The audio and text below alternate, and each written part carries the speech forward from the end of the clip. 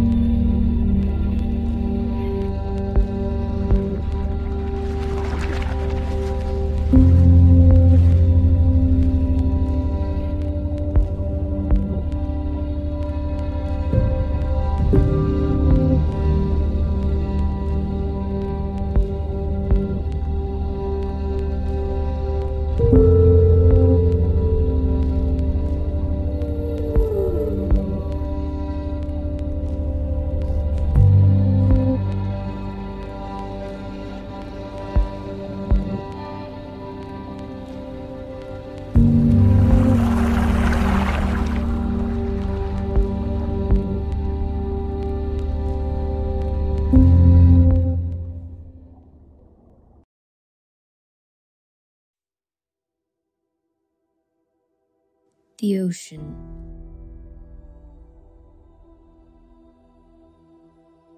Our island is surrounded by it.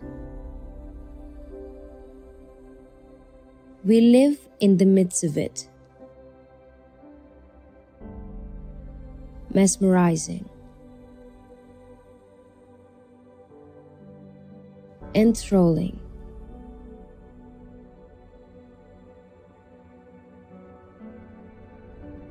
Pleasing.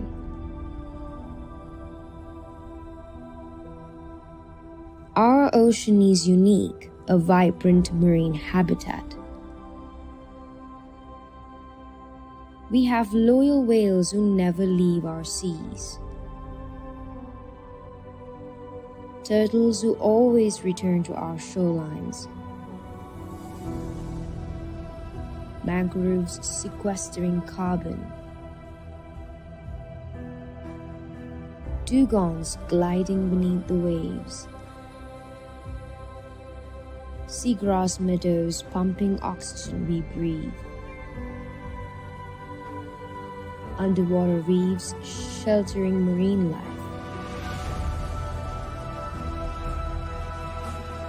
But they're struggling. Coral reefs bleached. Our seabeds scraped over by foreign fishing trawlers. We're depleting our marine life through overfishing. Plastic and chemical waste pollution gush into our oceans. Coastal sand is disappearing. Marine animals killed by dynamite. Turtles entangling in goose nets. Ships colliding with whales. Climate change. Global warming. Oil spills. Coastal construction. Ocean acidification. ocean's life is draining. We need the ocean. Our survival depends on it. The sea around us is now a hotspot for geopolitics, trade, security, maritime ventures, and crime. Our impact on the ocean matters. Our ocean is our lungs, our hearts, our nerves. Without it, no one can survive. We can only thrive if our oceans survive. Let's strive to be the guardians of the ocean. Let us be the protectors, together, for our ocean.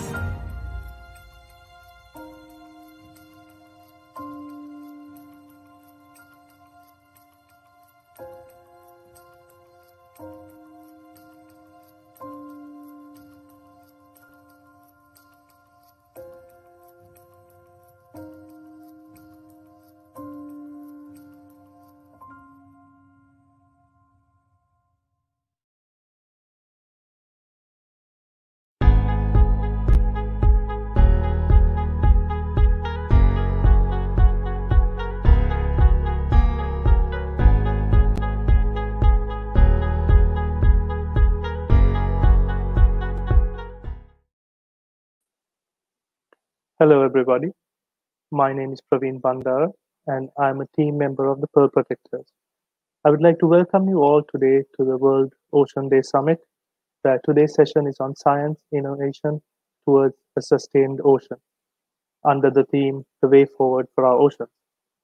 The World Ocean Day Summit is hosted by the Pearl Protectors in partnership with Marine Environment Protection Agency, Blue Resource Trust, and the World Ocean Day Organization. You can learn more about our summit on pearlprotectors.org and watch all our sessions on our social media platforms. In this session, we will be discussing about the technologies and innovations that are utilized in research, exploration, and conservation of our oceans. We will look at some of the novel technologies and innovations that can be adopted in Sri Lanka and how science can help reverse the effects of ocean degradation. We have got some great guests today to talk about the topic. Introducing Dr. Sevvandi Jayakody, who is a senior lecturer at Coimbatore University. Dr. Asha de Vos, who is the founder of Oceansware and the founder of Blue Whale Project. And we also have Professor Charitha Pattiarachchi, who is a Winthrop Professor of Coastal Oceanography at the University of Western Australia. Welcome, everybody. I would like to request all our audience to send us any questions you may have. We will try to answer all the questions after the discussion round. Simply add your questions to the comment section on either Facebook or YouTube. So to start off, I would like to ask Dr. Asha, in your research work with the Blue Whale Project, which is the first long-term study of blue whales in the Indian Ocean, you study the whales' feeding patterns, their habits, and their health. With the available funding, what tools are at your disposal for your daily research work? And what innovations have you had to develop to successfully carry out your work? Yeah, that's a great question. So, to start off, one of the key things that we do is we use, when we say technology, I think sometimes we think of these really fancy things, but we use a drone, which is now a very commonplace item. People have them that they, do videos on over their backyard, but it can also be used as a scientific tool if it's used properly. So we use drones to actually look at things like the interaction between whales and boats, or the boats and whales out in water. That's really important to us as part of our work with understanding the whale watching industry, but also understanding the interactions of ships with whales. Apart from that, we can also use drones to look at the health of these animals. Now, when you see this animal right from the surface, if I'm on a boat, I only see parts of the animal's body at a certain time. And that makes it a little difficult for me to really understand what condition this animal is in. But when we have a drone up in the air, we're able to do calculations on the girth of the animal, and accordingly measure year after year these same populations that come into our waters to look at what their health situation might be like. Also, there are telltale marks like where the fat has kind of dropped away. We can take lots of imagery around that. So it's been really great to be able to use this tool. But I also want to talk a little bit about, very briefly about other tools. Like technology gives us the sense that it has to be expensive and fancy, but it doesn't. Technology is basically any tool that you have around you that you can use to answer a question, right? That's really how I see it. So even when we do our work with the blue whales, and we work a lot with whale poop, as many of you might know, and we collect it for various purposes to understand stress levels, to look at what their diets are. Across the world, people use very fancy nets to do this, but we use a tea strainer, right? And at the start, a lot of people in universities abroad were like, how can you use a tea strainer to do this? And I was like, but it's the same purpose, right? All I'm doing is collecting this, sieving out the water, putting it into a jar, preserving it, and putting it in my freezer for analysis. So I want to start off this session by reminding all of us that technology is great, but technology is basically anything you can use to answer some of the questions that we all have. And I don't want you to get carried away and think that if you don't have something fancy or expensive, you can't actually do the work on the ground. Thank you, Doctor. I'd like to come to Dr. Sevvandi. You carried out a survey of the coral reefs in Sri Lanka for the Coral Atlas in partnership with Vulcan Inc. Could you explain a bit about this project, the equipment that was used, and the expertise brought in by Vulcan that facilitated the mapping?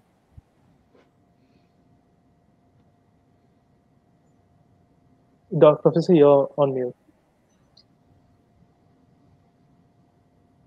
Professor, your mic is mute.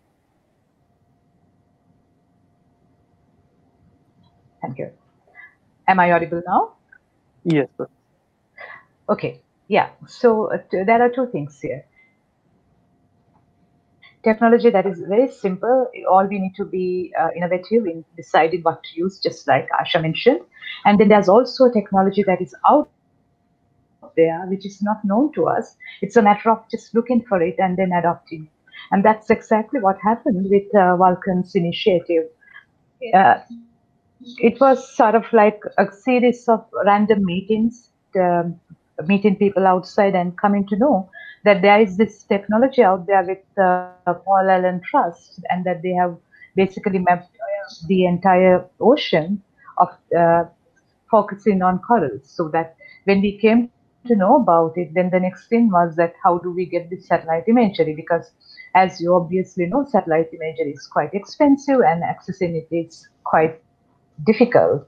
But then when you are coming from a developing country, especially when you have the passion to do work, nothing is impossible. And that's exactly what I found, because with the support of the Ministry of Environment and Ministry of Wildlife, we then managed to have a partnership with all the other national agencies, convince them about the use of this imagery, and then we managed to get the required spectral bands, the right pixel sizes, and also the processed images. So that has enabled us to do lots of new things.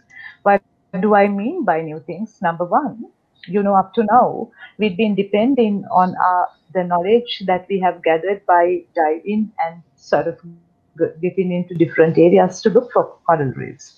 But this particular set of opportunity enabled us to look at the existing coral reefs from a very different point of view, from a different angle, so that now we have a comprehensive map that indicates all the detected reefs around the country in the shallow areas, and that has now paved a pathway to Department of Wildlife Conservation and other agencies to look at how do we ground through these locations and what are the areas that can potentially be protected. So innovation is out there sometimes, just a matter of looking for it and sort of like getting it. And that's exactly the same thing we are doing with mangroves too. Global Mangrove Watch had been collecting lots of data, and that data is freely available. So for all the restoration work that is going on at the moment, we are using their information and we are validating them at the ground level. So sometimes our job is as simple as ground truthing because all there. Thank you. Thank you, Professor. Now coming on to Professor Pattiarachchi, you for your work in studying and predicting physical features of the ocean through simulation, data gathering is an important part. Can you tell us about the ocean gliders that you use in your work and what information it gives you, how you use it? So ocean gliders are autonomous vehicles that we deploy in the ocean, and they basically change their density for going up and down through the water column. It collects temperature, salinity with depth, including chlorophyll and sediments and dissolved oxygen. Where my left hand is, inside is our the science engine, which is basically got a SIM card, just like your phone. When it comes up to the surface, it makes a phone call, and then we can control it. And that data is highly valuable to be used for weather forecasting, etc. But also we use the data for looking at daily, seasonally, interannual variability of all of those parameters. They're pretty robust. We can put them under tropical cyclones, under storms. And 2 or 3 years ago, we sent one from Australia to Mirissa, and it took 11 months to get there. So this is the new way that we're collecting data that ultimately will go on to having better weather forecasts and also a better understanding of the ocean system. Thank you, Professor. That's interesting to know that the ocean glider actually worked autonomously for 11 months on it just through remote operation. Actually, coming on to similar simulations and mapping, which you've done, Professor, you do map the transport of buoyant debris, which was why you were involved in the mapping of the debris from the disappeared flight MH370. Can you tell us what data was used in that simulation and the information that was extrapolated from them? So to track buoyant debris, whether it's plastics or from a debris from an aircraft, eggs and larvae from different animals, turtle hatchlings, a whole variety of them, you need two components. One is that you need the ocean currents, the surface currents of the ocean. We say the first 1 meter, we need to get data on that currents, both spatially and temporally, and depending on the different applications, we can use global models. If you're going to run for many years and you're looking at, let's say, something going across the ocean basin, or if you're actually looking at a coral reef and look at where the eggs and larvae of the coral might end up, then you need a different resolution. So you need the currents, or what we call advection fields, from one hand.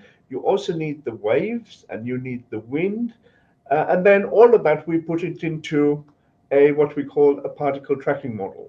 Particle tracking model is basically you put orange in the water, and you track where it goes. We track the parcel of water that may be going, and we can track them in the computer many long ways.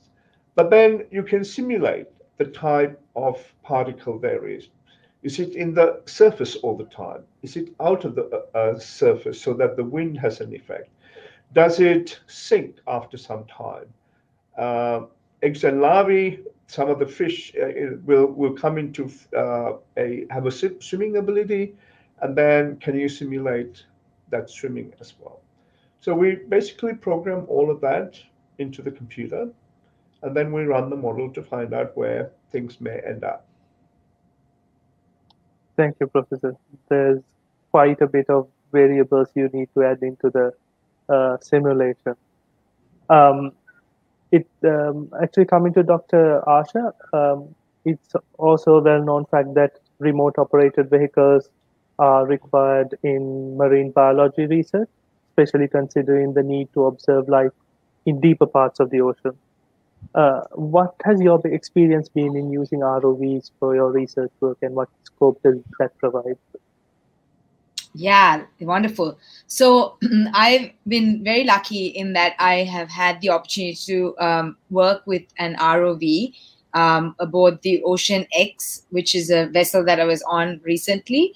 And this ROV has the capacity to go down to 6,000 meters, right? So these are places that we will never be able to go without technology, right? The deep ocean, one of the key things about the deep ocean is that we're very, very limited by the unavailability of sort of the equipment like this, and not a lot of people own these things. So the ROV is really great. It's basically a device that's dropped into the water. It's tethered to the vessel, so it's connected to the vessel at all times. It's dropped into the ocean. We can decide where it goes. You can set a GPS point, for example, and then drop it, and then it will kind of try to locate itself in that position. So what we would do is typically find an interesting feature underwater. Maybe, you know, is there kind of a seamount that we want to look at, or is there a pinnacle underwater where we think there might be an aggregation of life? Is there something we want to observe? Because these ROVs have cameras. We can film very, very high resolution on them. They have arms, right? So they have hands for collecting things. There are different kinds of hands. So you can have very robotic hands that can pick up basically jars and almost like fill them up underwater and close them. But you can also have squishy fingers, as they're called, very, very tender fingers that are designed to be able to pick up things like jellyfish if you need to take samples, right? Because the deep sea is very different in life to what we see on the surface. And so to gain more of an understanding, these ROVs are really, really incredible. And the cool thing about an ROV is that you can quantify what you're doing. So you can do a transect. So you can basically travel this ROV in a straight line for a predetermined amount of time. And as you go, you can film everything along the way, right, directly under you. And you can use tools then, once you put it into your computer, to basically quantify, define what's the substrate, what does the bottom look like, is it rocky, is it sandy, and then what species are you seeing along the way. So there's a lot of like functionality. These things can do a lot of things, and you can add and subtract tools as well. I mean, you can add a CTD on it, a conductivity temperature depth recorder, just like Chari puts on his gliders. You can put a bait box down there, so you can basically drop some bait and see what deep sea shark species exist. So there's a whole lot of things you can do, and it really starts to unravel what's going on in that deep underwater world. But you're sitting in a control center up on the surface while you do this, and you're just surrounded by a lot of monitors, computer screens, and someone's basically it's like remote control cars, right? You're just like driving it from there. Thank you, Dr. Asha. Actually, I wanted to also follow up with that. In addition to ROVs, there is a use of manned submersibles as well. ROVs obviously give a larger depth to the use of it, but in contrast to ROVs using manned submersibles, what is the scope of it, and what are the what's the capacity of using it in our waters? Yeah, so certainly, I'll tell you to start off, I mean, I'm very intrigued by the deep ocean because a lot of species that I study, like the sperm whales, for example, go deep, deep down there. And if I could get my hands on these kinds of equipment in our waters, I think there's a lot of questions I could start to answer. But submersibles are very different, right? There, you can get into it. You can put a number of people into it. So the one that I was in, again, on the Ocean X, there were 3 of us, the pilot, and then 2 observers. There are limitations because you have people. So obviously you can't necessarily go as deep without even more technology, right? So the depths of a submersible are typically much less. Saying that, I mean, we were able to go down to 1,000 meters, which I will say is quite an amazing thing, right? But for those of you who are wondering, it doesn't feel any different to if you're on the surface because it's designed to just feel like a normal room that you're sitting in. It's quite small. But the advantage of that is that you're actually there observing as well, right? So in the ROV, you're sitting in mission control up on the vessel and you're controlling this thing remotely and it's sending it all over and doing stuff. Whereas in the sub, you are actually physically there. So one of the things you can do with that is if you detect a feature, say with the ROV, like a brine pool, which is a really cool, very highly saline pools that are found in the deep ocean, you can actually go down there and observe that. If you want to do behavioral studies, subs are pretty cool because you can go and sit and watch things. You can stay there for many hours. Like I did an 8-hour shift, but you can do longer. And in case of emergency, you can stay for 4 days, which I wouldn't advise anyone does.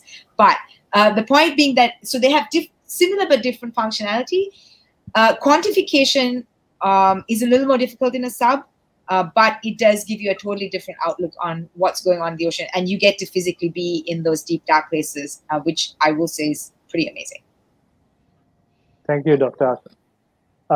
Actually, I would like to get to Dr. Sevvandi now to ask about there are new technologies in tackling some of the current issues that Sri Lanka is facing in terms of pollution, specifically from fisheries harbors, in terms of solid waste and ghost fishing nets.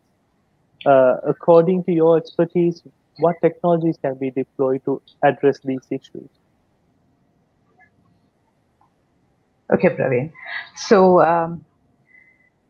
from the management perspective, I think there are lots of things that we need to bring into Sri Lanka in terms of innovation. I would like to talk about it in focus in 3 areas. The very first thing is that I think we really need to handle is the ghost fishing gear. Probably you must be aware now. What you see is a map that we recently compiled with Cephas UK, a study that was done to look at the spread of ghost fishing gear. And you can see with the observations that we received, it's everywhere. And the pictures basically give you the status of the grim scenario that is down there in the ocean. What is required now is that we have to look at not just the fishing technique itself, we have to look at the material. Material itself, how do we become innovative in coming up material that wouldn't sort of create a damage to the ocean in this manner is something that we need to discuss. That kind of discussions have started not just in Sri Lanka but also globally, but the options are very few. Now, think about something like monofilament gills. Monofilament gills, whenever we use it, like in many cases, monofilament gills are temporarily used because they are sort of like after one season, fishermen just tend to sort of like forget about it. So if that's the case, is there any possibility we can think about that kind of gills that will self-destruct, that would sort of like decay in the ocean itself rather than getting entangled? These kind of innovations are very, very important because from one side to improve our knowledge, Asha was talking a lot about how we can improve our knowledge with new innovations. At the same time, now innovation got to come into how management, how we can use innovation in order to manage some of the problems. So LDFG is one area where innovation is critically required. It can be as simple as recycling and upscaling what is being collected. Because at the moment there are voluntary organizations that collect large amount of ghost fishing gear annually, but there is nothing is happening to them. They are just taken from the ocean and taken back to the beach. But can we add some innovation and think of upscaling this material and create a viable market for that? So that's the kind of questions we need to ask and also find answers. Same time, coupled with ALDFG, then comes the bycatch. Bycatch is another really big problem. Now, when we talk about bycatch, there are two things. Well, number one is how do you reduce bycatch? from turtles to dolphins. That's the bigger bycatch. But then on a daily basis, the amount of gastropods and the other inedible fish that we bring in, every time you do that, that's the ocean biodiversity that is brought in. How do we handle that problem? How do we change our gears in order to address these problems are going to be quite important. I think that's some area that we need to focus on. And to add that, I think it is also important that we talk about bringing in innovation, not just with the technology, but also innovation for communication. Because seafood industry is one of the largest industries on planet Earth. We need to always remember that 12% of the global livelihoods are linked to it. But at the same time, we really don't have an accountability for this thing.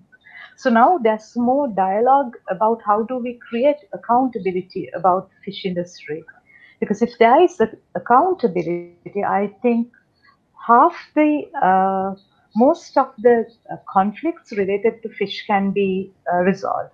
So as we know that consumers in seafood industry is misled, there is hardly any information about from where they are caught, so on and so forth. So that in order to crack down these things, probably you must be aware that there are certain new ideas coming like fish coin, traceability studies. That's where I think innovation in communication, innovation in using online platforms that no one can hack into, but a consumer and a producer can both look at the origin of the fish can be traced. That kind of innovations are also required for management. There are a lot more to talk about, but I think those two areas are critical for the ocean. Thank you, Professor. Actually, yes, accountability in the fishing industry is one thing that it needs to develop. Considering that Sri Lanka actually needs to innovate and quickly adopt new technologies to protect our ocean and our resources, what are the barriers disabling us in adopting these available technologies, Dr. Sevvandi, Professor Sevvandi? Can you repeat the question, please? Sorry, what are some of the barriers that are disabling us in adopting some of these available technologies, seeing as we need to? Well, I think there are a number of reasons. Number one is that innovation part of our curriculum. Is innovation something that we promote in this country, something that we have to first look at? That there are certain scientists, certain academics out there that are coming up with tiny innovations using local expertise. But for example, I can quote Dr. Saman Wijayasekara from my own university, who has been developing these solar dryers, quite cheap but very in order to provide clean dried fish. But that's just a purely an academic exercise. How can he be promoted into the next level? How can he find the market? Who will support him to take it to the next level? So startup industries supporting innovations is a very important thing. That's one big barrier. We need to sort of like find ways to resolve that. And then the second thing is just reluctance to what is freely available. Things that I was talking about to you earlier, like Alan Coral Atlas, it's freely available, but we don't touch it. Perhaps it's because it's freely available, but it's a wealth of information. And how do we blend in that kind of information, that kind of innovation into day-to-day management? Now I know that that Vulcan's analysis has gone to the next level. They are predicting the sedimentation. So if we want to look at after a flood, how the sedimentation is spreading around the country, that data available. And that, but yet I think there is a general reluctancy to cooperate and to get into teamwork, and that barrier got to be broken. Even with the Karan disaster, one thing I saw was that the moment everyone sort of like came forward, with whatever the expertise. I know that Charitha is one person that came forward very quickly to provide his expertise. Now, those are the sort of like, it's a part of the innovation in our thinking, that different people can bring in different information, and that's going to be important. So that's another barrier that I'm seeing. Then the third thing I say is that we really don't like changing. We love doing business as it is, but having real evidences that doing business as it is with the ocean is not going to help us. So that is another barrier. Understanding where we are, and also knowing certain ecosystems have gotten to the tipping point, so that we really need to change our mindset, and also the way we manage will allow and pave path for innovation. Thank you, Thank Professor you. Evan. Yes, truly, change is part of something we need to embrace in Sri Lanka. Coming to Professor Pattiarachchi, I actually wanted to ask, since fishing vessels and maritime traffic has seen an increase in our waters, um, it is prudent that we actually start monitoring and planning and keep an eye out for our marine environment. In your experience, what equipment should be deployed in this task?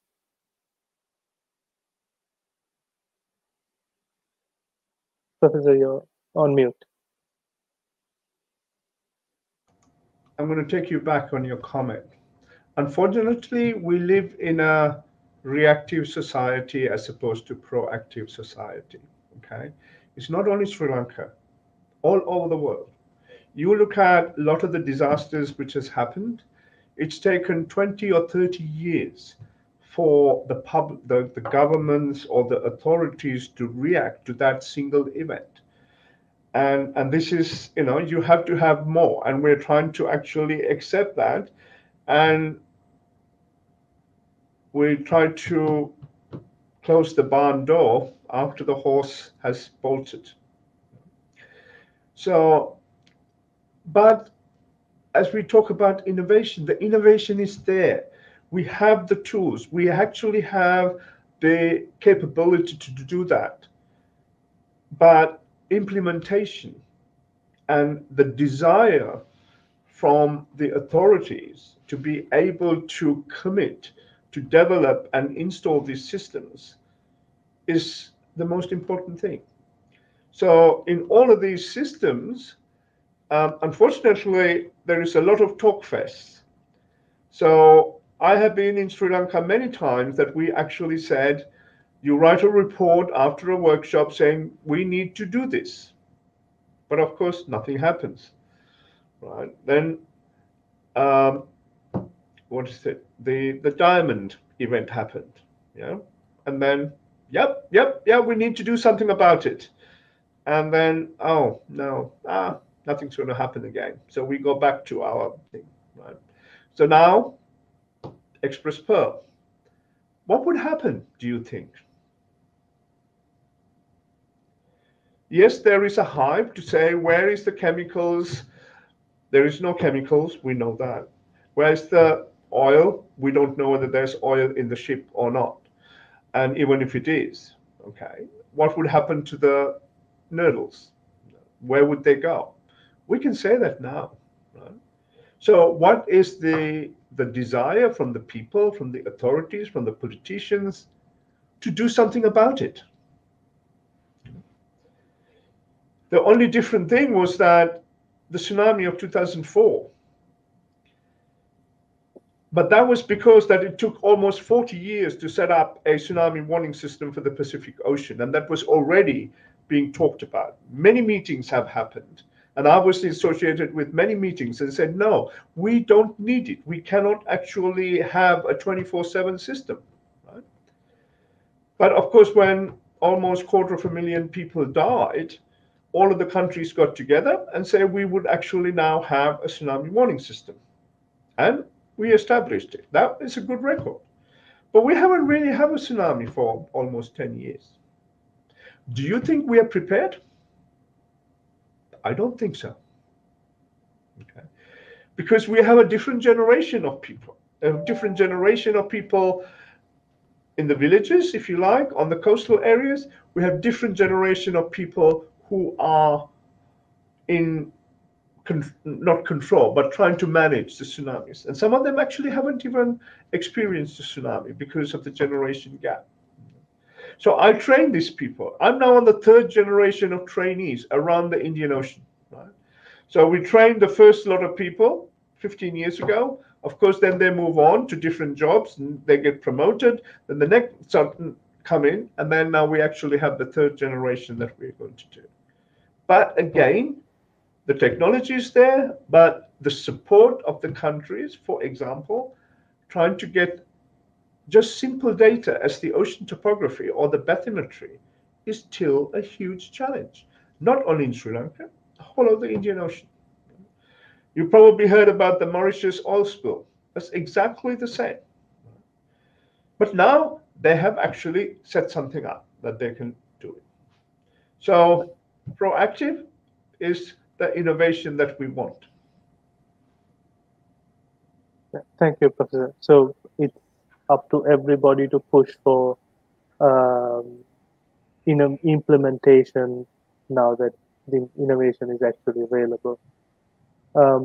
Actually, coming to one of the questions, more timely questions with Dr. Asha, considering the following recent events with the Express Professor Pattiarachchi also spoke about, there have been quite a number of dead animals washing ashore, and it is public perception that the deaths are linked to the pollution of the derelict ship. The only way to identify this is through a post-mortem. I would like to ask if what agency is supposed to carry this out in our examination? Sorry, I think Dr. Asha disconnected. Yes. I don't know. Maybe Professor Sevvandi could say. Yeah. It could be, I don't know, the wildlife people? What? Professor Sevvandi? What? Charitha, there's a lot of agencies that are working at the moment on the ground. So when it comes to species like turtles, dolphins, whales, these species, their current situation in relationship to the shipwreck is being dealt by Department of Wildlife Conservation. I was speaking to them even yesterday, and they are at the moment trying to look at assess the damage and also to work out what actually is the causative agents for the deaths that they are encountering. But in addition to that, I know a gamut of organizations. NARA is at the moment looking at the water quality.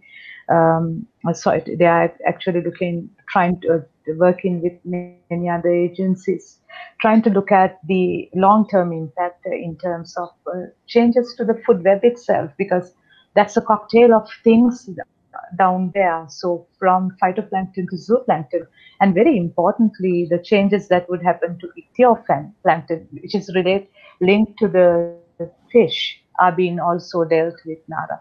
But ITIC, then Central Environmental Authority, they all have a role to play. But I think Asha is here, and she's the best person to go ahead with that question. Asha, I was sort of like taking up the question that was posed to you, but I think now you are here, you will be able to handle it better. Dr. Asha, I connected. Okay, I apologize. I don't know if you can hear me. My connection isn't great. Yes. We can hear you. Would you be able to repeat the question quickly? Actually, the question was, considering the recent deaths of marine species, the best way to find out is to do a post-mortem. So what agencies are supposed to carry out these examinations, and what's the scope of it, and how is it being carried out?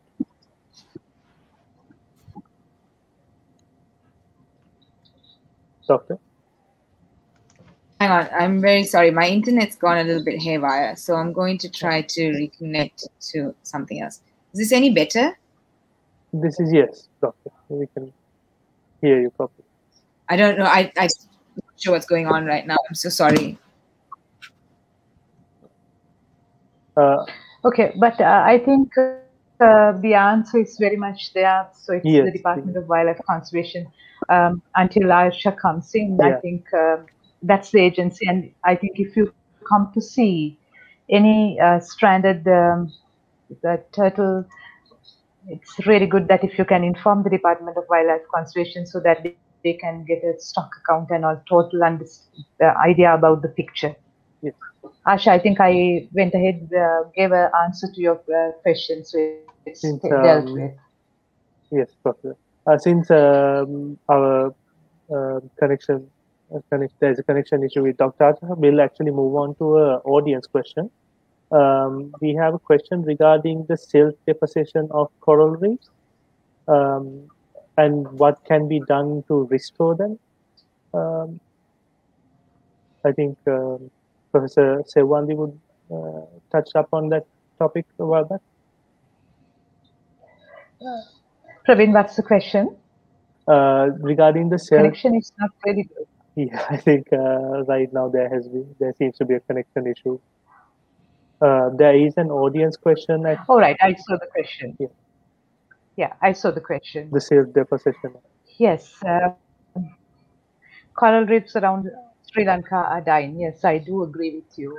A multiple set of factors are the causative agent for the death of reefs.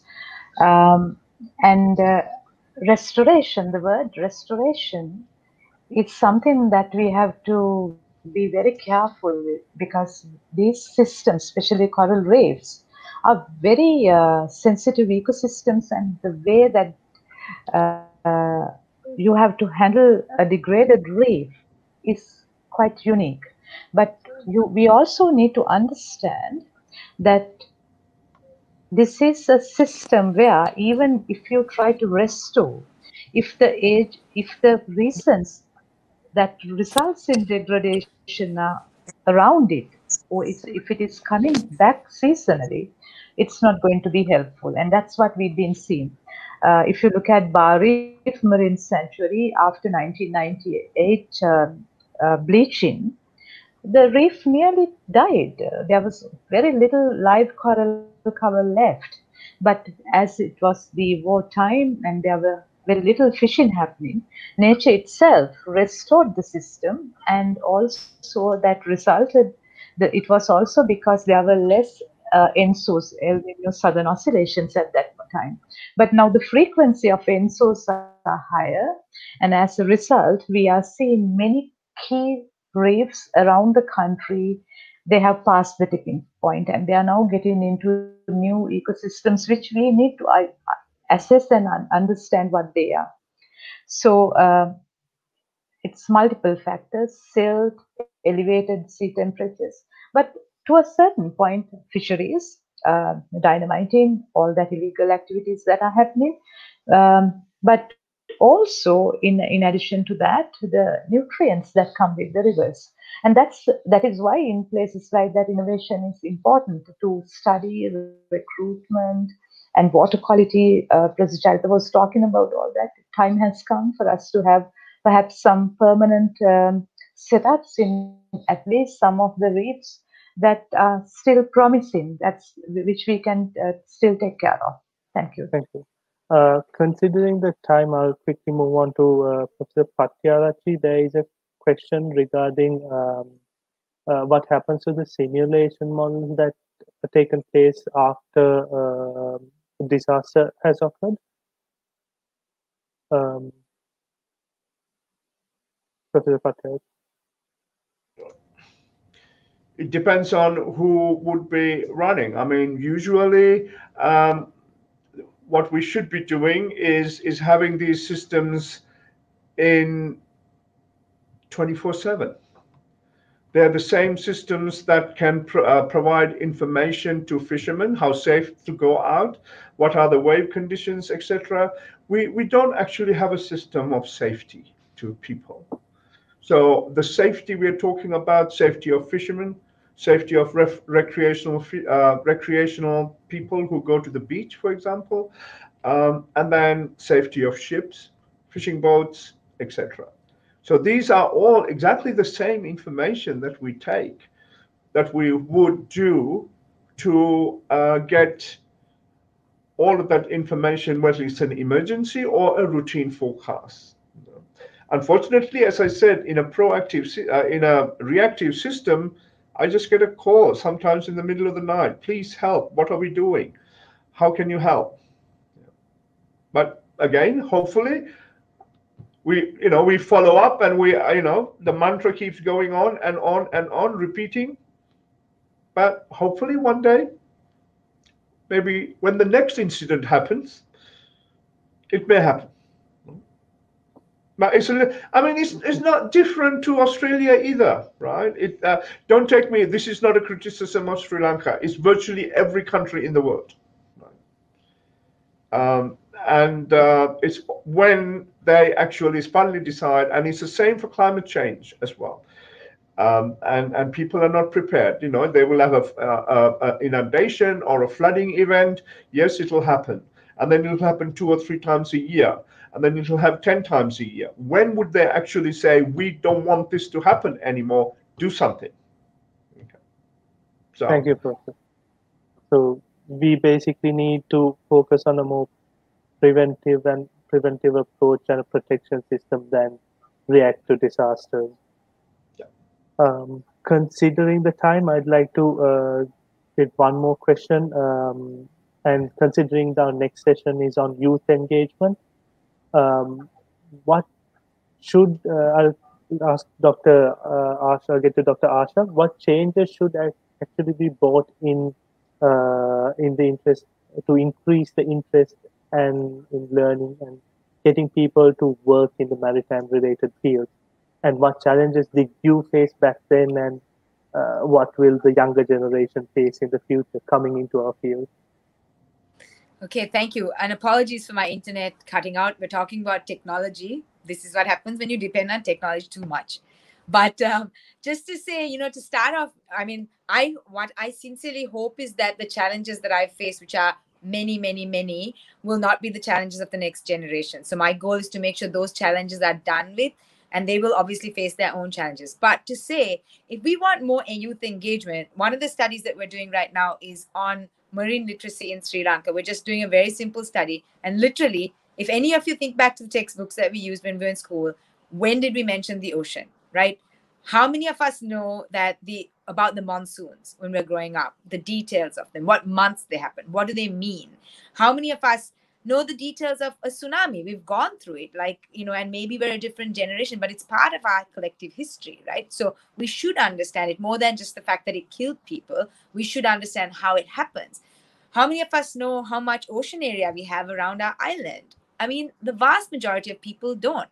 Our lives in Sri Lanka end at the shoreline, which is very strange for an island nation, right? But that's a fact.